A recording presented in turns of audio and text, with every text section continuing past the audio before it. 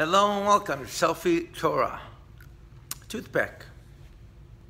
Did you know that a man in Singapore might get 2 years in prison now because he left some toothpicks sticking into a bus seat? It's a silly prank. Oh, they don't take these things too lightly in Singapore, and he actually might go to jail. Now, there's a similar mitzvah in this week's Torah portion, not about a toothpick, but about a pick, an axe.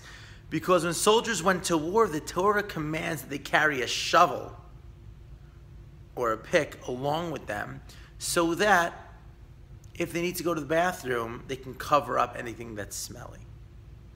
Why is that so important? Why is it so vital that the Torah needs to give us? One of its 613 commandments is making sure that we cover up anything that's smelly when we're in war.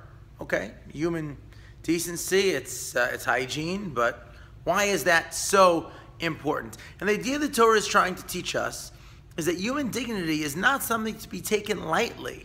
How we act and how we present ourselves has a really important effect on everything we do.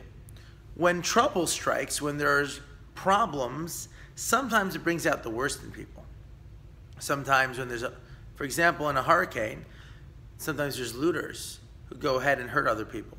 And then there's the people who go ahead and go out of their way to help people. What determines which one you're going to be? Well, in war, things are really tough. War is brutal. Not that I've been in one, but many times soldiers do things that they wouldn't do when they were back home. And going ahead and making sure they stay clean and they don't do things animalistically, but they do things in a very human way, very civilized way, very classy way, helps to make sure that they retain their human dignity and act the right way. And this doesn't only apply to war, it applies to everything we do in our lives. There's a concept, and it's an important concept in Judaism, that if we act like princes, we act like kings and queens, then we will feel like that, and it will affect everything in our lives, the way we treat other people and everything we do. So, from Las Vegas, Nevada, with a toothpick, have a Nagila Shabbat.